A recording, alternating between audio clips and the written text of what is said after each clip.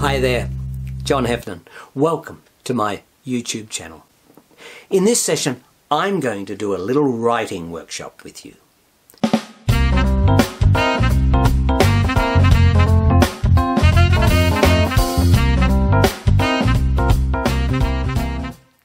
I'm often asked to write sequels to my books. You know, follow-on stories. Readers frequently send me ideas too, telling me what they think happens next in a book I've written. I even receive fully finished, edited stories. They're wonderful. So in this session, I'm actually going to give you a chance to write a sequel to one of my books. You might know the book, The Island, but in case you don't, I'm going to give you a video reading of the book right now. And actually, even if you do know the book, it won't hurt to check out this reading just to refresh your mind. After that, we'll get thinking about what might happen next in the story. The Island, written by John Heffernan, illustrated by Peter Sheehan. There was once a hard-working tribe that rarely smiled and never laughed. The tribe lived on an island. It was a beautiful island, but the people were too busy to notice. All except one, a blind urchin who slept under the stars. The urchin heard the sighs of the sea and listened to the whispers of the breeze. He felt the welcome of the sun as it woke the day, and he could smell the scent of a storm. He felt the air change when the sea birds wheeled, heard the fish as they slid through the bay, and knew better than anyone the tickle of sand between his toes.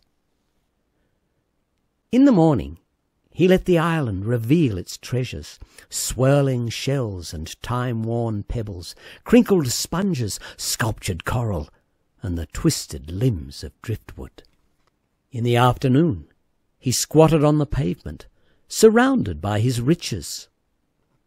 He held them up for all to see, and any to take, but no one did. Early one morning, the boy heard a faint sound far out in the bay. It was something he didn't recognize. He waited and listened as it slid closer. Soon a creature was at the water's edge. The boy stroked it and liked what his fingers felt. Soft, rubbery lips, scales that trembled, slithery skin, warm and wet with life. The urchin smiled. When the creature slid back into the water, the boy followed. Soon they were playing together in the waves, and a strange sound tumbled from their lips. They laughed. The people of the tribe ran to the water's edge. "It's a monster!" they yelled. "Come away!" But the boy didn't hear them. He was laughing so loud. The boy's laughter swirled around the people.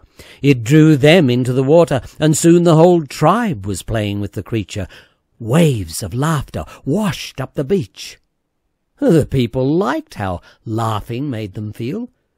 Every day they played with the creature until it left with the sinking sun.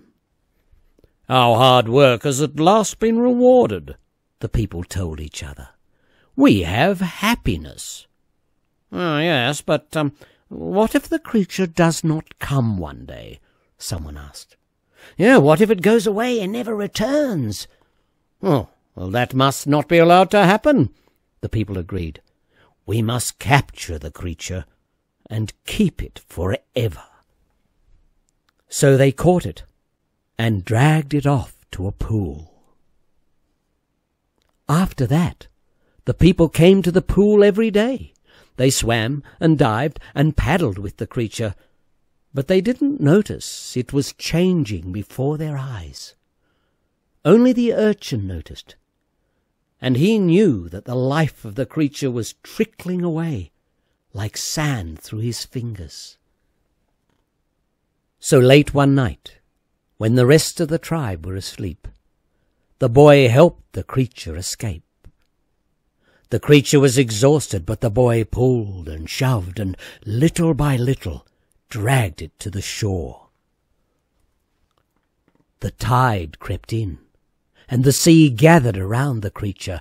Its skin trembled, an eye opened, a tentacle moved.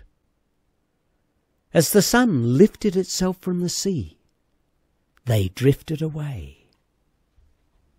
The next day, the people searched the island, but all they found were a few scales lying in the sand. They sat on the beach and waited, but saw no sign of the creature or the boy. They called to the sea, but heard no reply. They still wait on the shore. Sometimes they imagine they see the boy and the creature rising and falling in the waves, and sometimes they even hear laughter. But to most of them, it still seems far away. The end. Okay, there it is, the end. Well, hang on. No, it isn't the end, is it? It's actually the start. The start of your story. Your book, if you like. We need a title for it, of course. I think we'd call it something like Beyond the Island. That's something to start with. You might change it down the track, sure. But, so we've got Beyond the Island, written by, well, whatever your name is. All right, let's get those creative juices flowing and grab some thoughts and ideas about this story. First off, who's going to tell the story? Who will be the narrator? I see three main possibilities here. First, we can go with the same storyteller that was used in the first book, The Island, you know, a third-person narrator. But I'd like to try something a little bit different, you know. Maybe the boy could tell the story, the urchin. There's a slight problem there, of course. The boy is blind, so he won't be able to describe what he sees because he doesn't see. But I think we can get around that by having the urchin see through the creature's eyes. The boy has such a close bond with this creature that he comes to see the world through its eyes. Yeah, I like that idea. But there's a third possibility, that this story is told by the sea creature. Its thoughts become the story, told in the creature's voice. And I think I like that one the best of all, and for the purpose of this YouTube session, I'm going to go with that last idea and have the creature tell the story.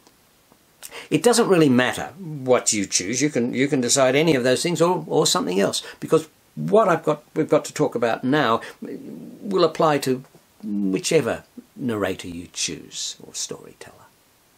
The second thing, though, that we must do is make a plan for the story. We have to have a plan for a story, because if you don't, what happens is you just keep writing away, and then you get somewhere and you go, oh, it's like painting yourself into a corner. You haven't worked things out properly. So it's important to have a bit of a plan. You don't have to have anything really complicated. Just keep it simple. In fact, a simple plan is often the best thing of all. Start with a rough story outline in your mind. Something like this. The boy and the creature leave the island, which is what's happened. And they sail across the seas, which is what they're going to do. And they see things and they have adventures, and good and bad.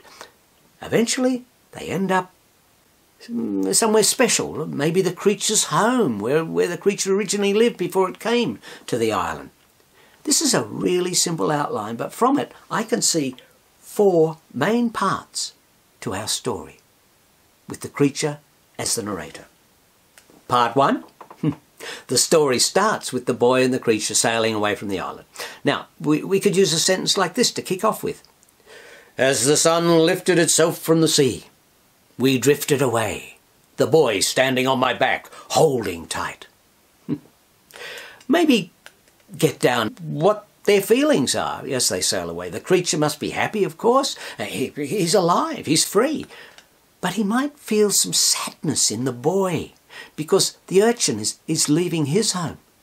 Perhaps the creature decides that he's going to take the boy somewhere really nice, where he too can start a whole new life. Part 2. Right, now part 2. This is, maybe it's to do with them on the sea. Their first few days on the sea. Another simple sentence could start that. Our first days were wonderful. And then you could have some beautiful descriptive writing telling us why it was wonderful, crossing the seas.